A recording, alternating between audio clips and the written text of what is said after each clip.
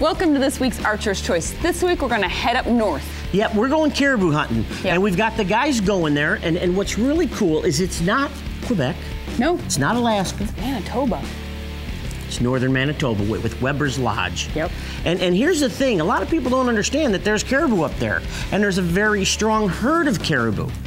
Here's the deal. On any caribou hunt, no matter where you go, it's a migratory animal. It is a migration, and depending on which lake they decide to go around when they're coming down or when they're going up can make a big difference on that hunt. If it's in your area or it's not. And that's the thing. We want everyone to always get mentally and physically prepared for every hunt. But mentally, the biggest thing is when you're hunting a migratory animal is you could be at the right place at the right time, or honestly, you could be there for 10 days and not even see caribou. Okay, but instead of being so depressed about not seeing caribou for 10 days, this week's lucky logo is True Glow. True Glow. When brightness counts, count on True Glow. Watch for the True Glow logo. Check out the new Range Rover site. And we'll tell you what to do at the end of the show with that. So should we head? Should we start going cruising for caribou? Yeah, and what's really cool, it's, I think, Josh and Jess's first time caribou hunting. I know, it's pretty cool. Let's go.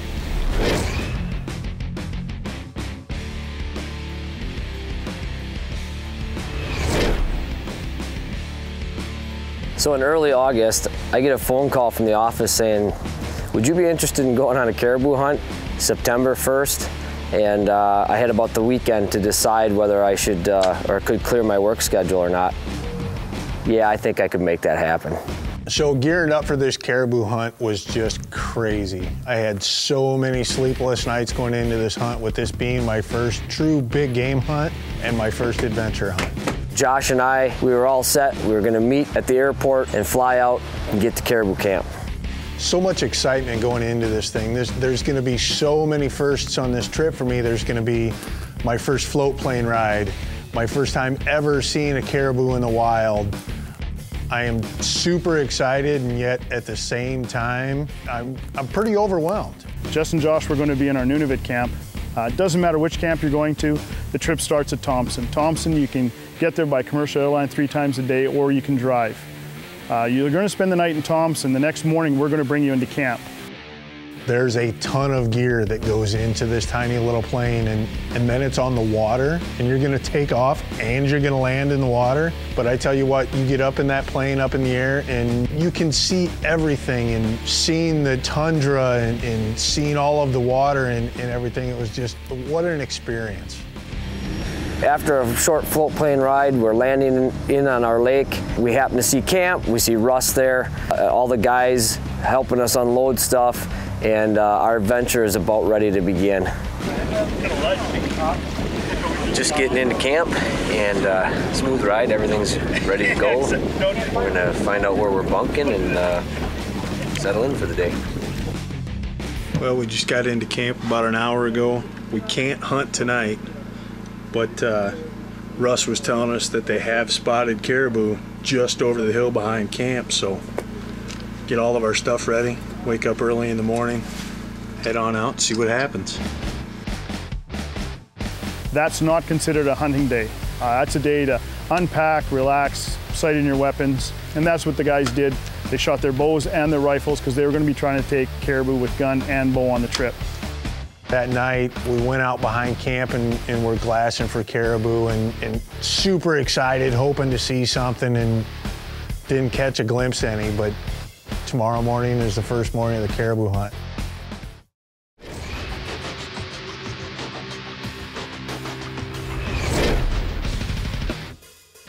So Ralph told me going into this trip that, you know, kind of expect to lose a little bit of time to weather. You know, you may lose a half day, a whole day, a couple days here and there due to weather. And sure as heck, I'm up to bat that first day and got the old Hoyt out. And Russ, the camp manager, tells us we're not going to be able to get out on the water. It's just too windy. The water's too rough. The first day that I think Josh was up, as far as the bow hunt went, we ran into some weather, and that's got to be expected when you're up in a northern area like that. Spent a lot of time in camp, and once the weather broke, got to do a bit of a short hunt.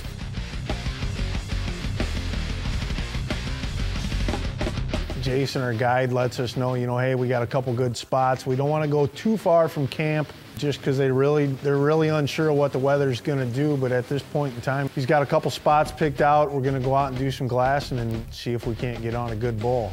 Sitting here glassing from the top of this windy ridge. We got a bunch of younger bull caribou out in front of us. One of the guys in camp actually shot a caribou, and the carcass is closer to shore over here. And off from our left comes a little Arctic fox. That is awesome. At the end of the day, it was just either the wind was swirling or it was too windy or the caribou were too far off to take the chance on getting that far from camp to see if we could get a shot at them. But the day's still a success, knowing just where we're at and the adventure that we're on. And tomorrow's a new day, and Jess is up to bat, and hopefully we can get the job done for him. We're just about ready to head out, waiting for Jason to finish up breakfast, but what a gorgeous morning. I'm pretty excited. I think it's going to be a great morning. Going after him with my Hoyt today, so it should be an interesting day. Today we're going to check out a new area. Just north of us here, we're going to go down the Narrows, and then it'll open up to another lake, and it should be a good opportunity. You're just going to get up high in glass, or what? Yeah, high in glass, and try and find a good spot to stalk a caribou. Sounds good. Let's get going, huh? Oh, perfect. Oh, we just got to shore. These bulls are making their way. The bigger bull just hooked up with the two small ones. They're making their way up this ridge, so we gotta get moving. So that morning we spot a bunch of bulls, and some pretty nice bulls bedded up on top of a knoll, and the only chance we had at them is if we could belly crawl to them through the wide open. And there was one little bush that we had to get to. So Josh stayed back, and Jason and I started out belly crawling, and we had to go about 150 yards. He's got a shovel. I don't see any back scratchers. So just before we get to our destination, the point that I think that I can get a shot at these bulls, the bulls start getting up, and the biggest one starts walking right kitty corner, like he's gonna cut us at about 35 yards. Well, we got our game plan together. Looks like these bulls, there's 3 of them, and the big one's kind of leading them. We're gonna back out, go around. There's a little narrows down here. We think they're gonna feed through there. Try to get a better setup on them. We're sneaking along on the shoreline. There's a little timber in between us and the high ground, and we're trying to get ahead of this bull. No matter how many times we try to get ahead of it, we finally did. Something wasn't right. He'd turn around and he'd go back the other way. He must have caught a glimpse of me or something, and something wasn't right. He turned and trotted away. We ended up going after those bulls for about another 2 hours, and we just couldn't quite get on them. We were close several times. We're getting in closer. Man, what an awesome experience to belly crawl. Jason and I mean, we got within bow range, we just couldn't get the shot off. So after a quick shore lunch that morning, now it's getting into the afternoon and we're heading to a different spot. So we start getting within, I would say about 50 to 60 yards of the bull. Right at that point, I turned to Josh and I said, I think we got a chance to kill this bull. We're real lucky we got on this bull right away this morning. We spotted him. So we have all day. We got the sun at our back right now, so it's not helping us. But I got all day. If it takes me 3 hours to crawl through mud, water, doesn't matter. I want to get a shot at that bull. He's a nice bull.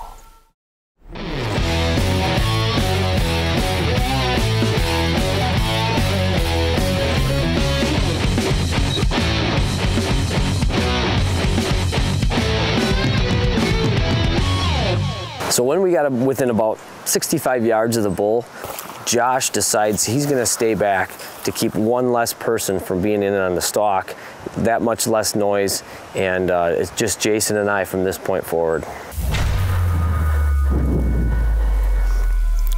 He just bed down. So we got a game plan together. I came to full draw. He made a little noise. Bull stands up to see what that noise was, and the rest is history. Go down, come on, baby, go down. Oh yeah! Oh my God, this is awesome. Oh my God. That was the most intense thing I've ever done in my life. Oh my God. Thank you, Lord. Oh my God. Hey, give me 5 on that one. I've never done anything like that where you stalk in on such a big game animal. It took over, and if you've never tried it, if you've never put a spot and stalk on a big game animal, you need to try it, because I tell you what, it was the most unbelievable feeling in the world. That was so intense. All the emotions come out. We got to within 35 yards of that bull, bedded. He didn't go, what, 45 yards? Not even that. Oh my gosh. Josh, thank you so much, man. That's awesome. We did it. Oh, look at him. Look at how chocolate he is.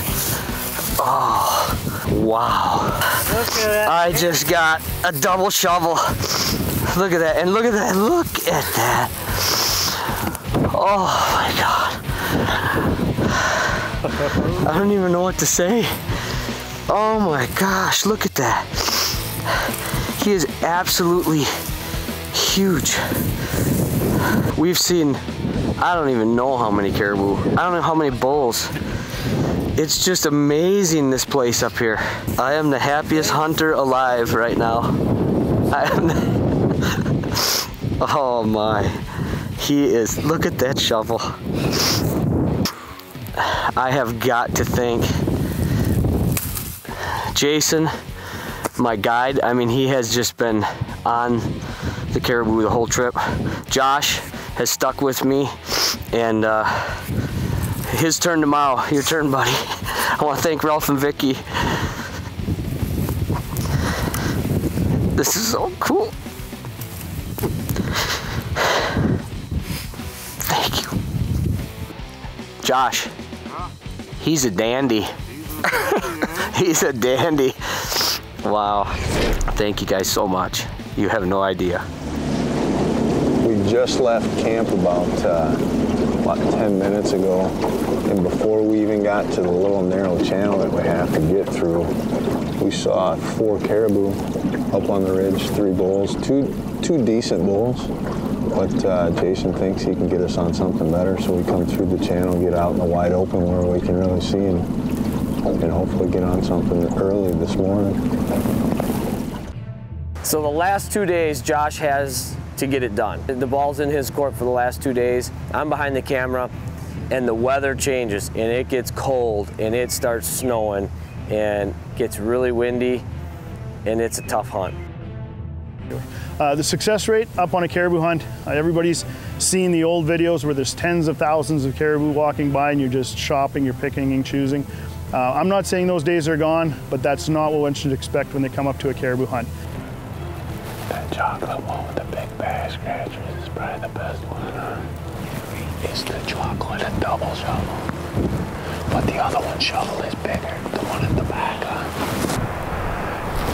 And we are within 100 yards of 1, 2, 3, 4, 5, of about 7 caribou bulls. Realistic expectations should be seeing groups of animals, scattered across the landscape. Some days you're going to see more, some days less, but you're going to see smaller groups of animals moving through. There is going to be those 2 or 3 magical days where they're all herded up and they're cruising through, but those aren't actually the best hunting days. The best hunting days are when they're in pockets of 5, 10, 15 animals. You get a chance to compare the animals to each other. Hopefully there's one in there that you like, and it's a little easier to stock in on 15 sets of eyes rather than 500 sets of eyes. Look at that. Can you freaking believe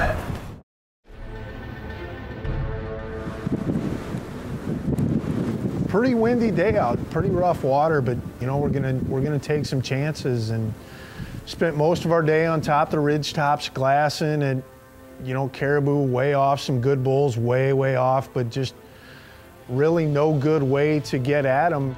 After a long morning, we have some lunch, we go back out, we're doing some glassing that afternoon, and Jason says, we got a couple more spots we can check, but we got to start working our way back towards camp because the water's getting more rough, the wind's picking up. You don't want to be stuck out on that water if weather were to roll in, so Jason made the call, and Jason's our guide, and we stick with his calls. we're cruising along, and all of a sudden Jess is like, oh my gosh, there's 2 good bulls, and they're cruising around in this little pocket of timber right off the edge of the shore. So we kamikaze in on the boat and get around top. We get up on the ridge, and Jason spots the tops of these bulls' antlers. So we decide we're gonna make a bum rush for them across this opening.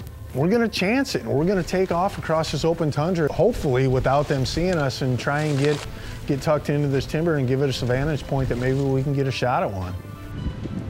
So this big chocolate keeps circling around, and now there's pines between him and us, so we skirt around to our right, and he runs off, and then I hear Jess, he's over here, and this lighter horn one with the big tails comes trotting across the hill, and he's coming closer and closer, and finally he clears the ridge, and I draw back and I anchor, and I get comfortable, I get settled in, and I let that beam fly, and let me tell you, that arrow flies, and I watched it impact, and it pinned him. It absolutely pinned him. He spins around and he runs back towards the shore, and you can see blood pumping, and he's running towards the shore, and we're hoping he's not gonna go in the water. And oh my God. Jesus. Oh my God. We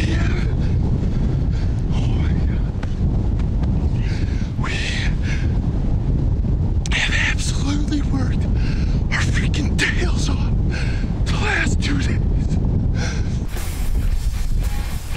Man, does that Spitfire punch a hole in them caribou. So to come up on this beautiful, beautiful caribou, he looked huge. Look at the tops. Look at how far back those come. The fronts. He is beautiful. And I'm telling you what, we have worked our tails off the last 2 days chasing these bulls with our bows. And I bet you we've put in, I don't even want to know how many miles through this tundra to close the deal on this bull. Jason, I owe you a big one, buddy. I can't say thank you enough to everybody involved. I mean, to Russ, the camp manager, to the cooks, to the guides, to Jason, to Jess for being there with me, to Ralph and Vicky for giving me the opportunity to experience this. I hope and pray that I get to do it again someday, even just to go along and film, because what an experience. Unbelievable. The guys went up there, the Webbers, Josh, you guys rocked up there, and to experience that for the first time, you know, we've been blessed. We've done it so often, but to experience that up there, to understand that there's a thriving caribou herd. That's right. Up in Manitoba. That's right. And you know what I have to say is I think we might have a new emotional guy on our team. I think Josh might give Freddie the run for his money. No, I think Josh surpassed Fred. You think so? I mean, it's over. Really? We have the new crybaby of the team. Yeah. This week's lucky logo was True Glow. When brightness counts, count on True Glow. So you need to log on to archerschoice.com, click on the lucky logo button, fill out some information. Someone's going to win some great stuff from True Glow, as well as other manufacturers, and we'll just make sure we send some Kleenex to Josh, I guess, yeah. Right? Scotty's tissues. Thanks for watching this week's show. We'll see you next week. Same time. Same channel. Right here on the Archer's Choice. I can't believe how emotional, huh? He got a little emotional. Oh, yeah. Little? A little bit more than a little. We might need to send him to a shrink or something. Yeah, he's gone.